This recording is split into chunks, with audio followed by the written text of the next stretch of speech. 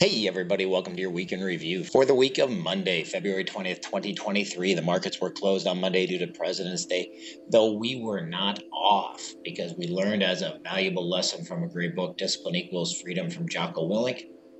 Your life is every day. This is not a part-time gig. This isn't a punch your clock and go home for the day type of thing. You don't get weekends off. No, there is no such thing as the weekend. Your life is an everyday gig. Every day is Monday, and you might not like that. Me, I love it. To me, every day is the beginning, a new day, a new week, a new shot at life, an opportunity to come out the gate like a man possessed and attack the day without mercy. Today, we are taking scalps. We're putting pressure on. I'm the aggressor. I'm on the attack, and of course, I will get tired. I will get beat up. I will get knocked down and drained, and there will be some bad days, but I will not stop. Learn that lesson from Jocko. Discipline equals freedom. Go out there and get it. Markets reopened on Tuesday, and the hits just kept on coming. UMBS were down 48 basis points on the open. 10-year Treasury was up 5 basis points. Pretty clear the market has moved to a whole new pricing philosophy. Headed into the three-day weekend, we knew there was a risk that Friday's rally was driven by position squaring, as in traders basically closing out bonds to cover short positions. Heading into the new week, new short positions are back in fashion. From a data standpoint, a series of stronger Eurozone services PMIs pushed EU yields quickly higher overnight, greatly adding to the selling pressure. MBS blowing right through floors. We've gone through 4 different floors in the last 5 trading days. The market services PMI came in at 50.5 versus a 47.2 forecast. It was 46.8 previously. Investor purchases of U.S. homes fell 45.8% on a month-over-month basis, with the largest declines occurring in the pandemic boom towns such as Vegas and Phoenix. Almost the entire month of February has been a mad dash from the lowest rates in months to the highest rates in months. The whole ordeal can be traced back to several key economic reports, with mid-tier reports occasionally piling on. Today saw a surprisingly large reaction to a mid-tier data, as in the market PMI. The only way to reconcile the disproportionate reaction would be to add some extra overseas selling from the holiday closure in the overnight session, which we also saw strong PMIs in Europe. At the end of the day, we were down 67 basis points on the day. The 5.5 ended up at 99.56, which puts us below all of our technicals for that 5.5, which puts us down into a whole new trading range. We might have to change coupons if it stays down there and we don't get any kind of rebound tomorrow. While rent growth has been slowing, it still rose at more than double the pre-pandemic rate. Rental price gains began to increase near the end of 22 and have risen by about an average of $300 in the past 2 years. Annual single-family rent growth is projected to slow throughout 2023, but it will likely not decline by enough to wipe out the gains from the past 2 years. Big emphasis here is rent growth is slowing, rents aren't going down. Existing home sales fell 0.7% month over month to a seasonally adjusted annual pace of 4 million units. This is down 37% versus a year ago. The median home price came in at $359,000, which is an increase of 1.3% compared to a year ago. Prices rose everywhere except the West. Inventory increased slightly from 970,000 units to 980,000 units, down 15.3% from last year. This is about 2.9 months supply, but only 626,000 of those are available for sale and not under contract. Last month, first-time home buyers were 31% of sales and cash buyers were 29%. And on Wednesday, the bonds woke up on the positive side of the bed for once. 5.5 coupon was up 17 basis points on the day early. Bonds began the overnight session with a small friendly correction in Asia. European trading brought it to a volatility, then a move up to even higher yields than yesterday before a gradual rally headed into domestic hours. Investors are waking up to the stark realization that the Fed's work is not done and that interest rates may have to be hiked even higher to cool inflation. In Q4 of 2022, for the first time since at least 1974 when data was available, the quarterly number of housing units built for rent at 133,000 exceeded the number of single-family units built for sale at 126,000. Historically, the only times these numbers came close was during the recessions of 1982 and 2008-2009 when single-family production collapsed. Single-family built for sale starts are down about 40% from their recent peaks. Built for rent activity is nearing its 1986 high. Federal Reserve officials continue to anticipate further increases in borrowing costs would be necessary to bring inflation down to their 2% target when they met earlier this month, although most all supported the step down in the pace of hikes. Participants observed that a restrictive policy stance would need to be maintained until the incoming data provided confidence that inflation was on a sustained downward path towards 2%, which was likely to take some time, according to the Fed minutes that came out today. The minutes also said almost all officials agreed it would be appropriate to raise interest rates by 25 basis points, while a few favored or could be supporting a higher rate hike. At the end of the day, we ended up being at 99.73, which was up 17 basis points on the day, which basically brought us back onto the map. So at 99.73, that puts us just above that floor of the floors of the floor of the floors. So that very bottom line just barely brought up above that for a bit. We bounced a little higher into that next range, but then it collapsed back down upon itself. So we have a lot of ceilings and only one floor right there. So this is going to be real interesting. Results released yesterday showed that a recent 4-day workweek trial in the UK had 56 of 61 participating companies continuing with the policy. Study concluded from June to December, including 2,900 employees from a range of industries, with the average workweek around 32 hours and compensation kept the same. Results showed that 71% of employees reported less burnout, 39% less stress, and 60% better work-life balance. Fewer workers quit or took sick days compared to the same period in the previous year. Among the 23 companies that shared sales numbers, the average revenue grew 1.4% during the trial. In the U.S., legislators in Maryland this week proposed a 5-year, 4-day workweek pilot in exchange for tax credits at participating businesses. So it'll be interesting to see if people start adopting that a little bit more. And then on Thursday, we magically got green numbers in the morning 2 days in a row. Gonna get spoiled here with all this luxury.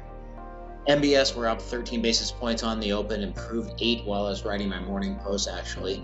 Bonds were modestly weaker in the overnight, but they held inside the yesterday's range. Jobless claims coming in under 200,000 again. Certainly didn't help, but it is likely the inflation implications courtesy of the PCE component of the GDP data had a bigger impact. Jobless claims came in at 192,000 on a forecast of 200,000. It's 195 previously. Jobs numbers just keep holding up in there. GDP rose 3.2% at an annual rate in prior quarter, the BEA said. The GDP core PCE price index portion of that was plus 4.3. It was 3.9 previous and forecast, so it came in hotter than expected. Personal consumption rose 1.4% again, which it rose 2.3% last quarter, so it rose less this quarter, but people are still spending money, which does not help inflation.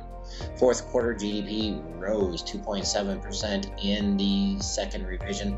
Third quarter growth was revised upward to 3.2%. Growth was driven primarily by inventory growth, which call that growth is pretty skeptical. Services spending rose, driven by housing and healthcare.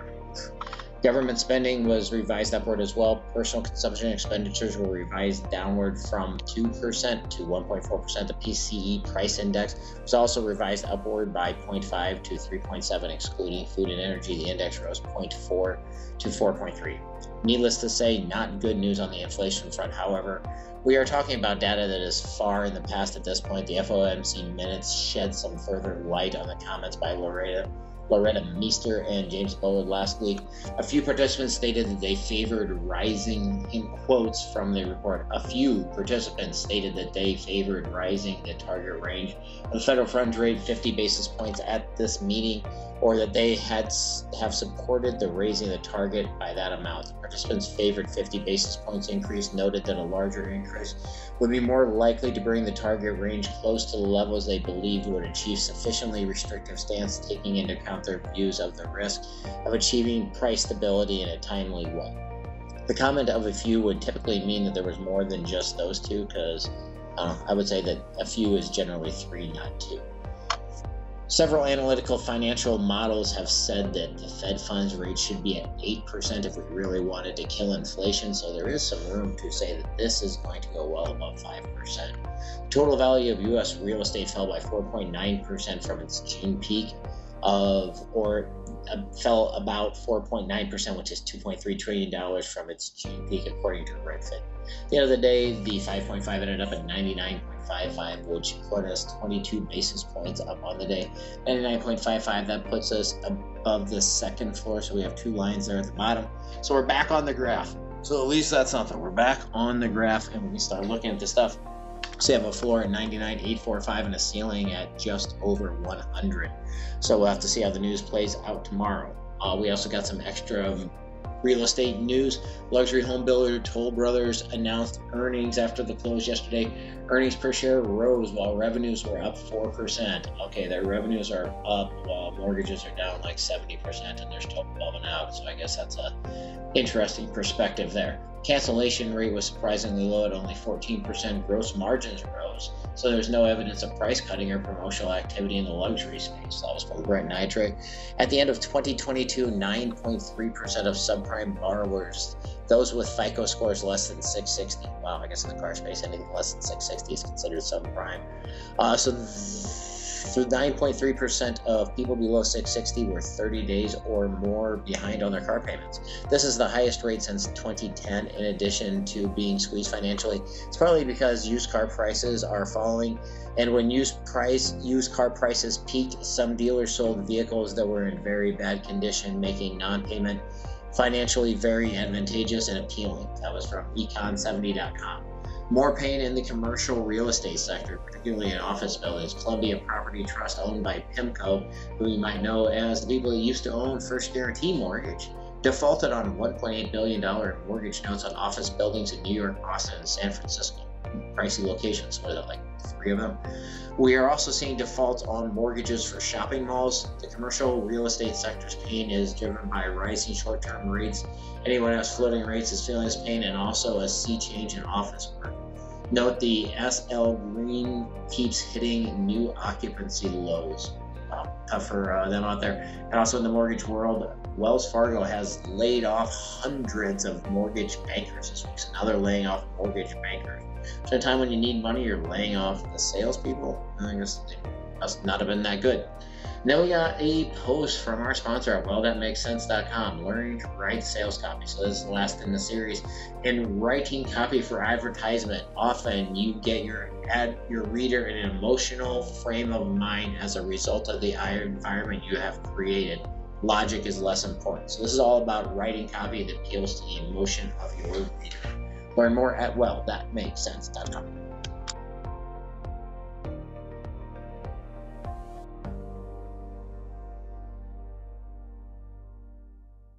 Sorry everyone, I think I jinxed this. After 2 days of being sarcastic about opening to gains, we are opening to a loss this morning, about the same amount as both of those days' gains combined. My bad. MBS were down 36 basis points on the open. Other than divine retribution, bonds were a tad stronger in Asia but lost ground steadily in Europe to open the U.S. session a few basis points higher. The first move was into even weaker territory at first, but with some hints of ground holding. The ground holding could merely be a mini wave of short covering. And then we got the PCE numbers. So the Fed favorite of inflation, the core PCE, came in a month over month up 0.6%. Now remember, it's supposed to be up 2% on the year. It's up 0.6% month over month versus a 0.4% forecast as 0.4 previously.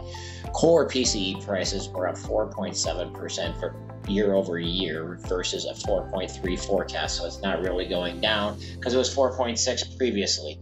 The previous month was revised up 0.2. So actually last month wasn't as good as we thought it was, and then this was even worse. Great. Personal spending after adjusting for changes in prices jumped 1.1%, rebounding from weakness at the end of the year. It was also the highest reading since June of 2022. The March Fed Fund futures are now handicapping a 1 in 3 chance of a 50 basis point hike at the March meeting. Note that we will not get February PCE numbers till after the March meeting, but we'll get another look at the CPI and the PPI. New home sales rose 7.4% month over month to a seasonally adjusted annual rate of 670,000. This is still down 19% year over year. The median house price was flat year over year basis at $427,500. The average price fell 5.3% on a year over year basis. The personal income and outlay number above were confirmed by the University of Michigan Sentiment Survey. Consumer sentiment rebounded strongly in January, both on a month-to-month basis and an annual basis. People talk about, is there going to be a soft landing, a hard landing? Meaning, is a soft landing, will we be able to get inflation down without a recession? Hard landing is we get it down with a recession. Now there's talk of expecting a no landing for the global economy. This means that the economic growth holds steady and inflation remains high.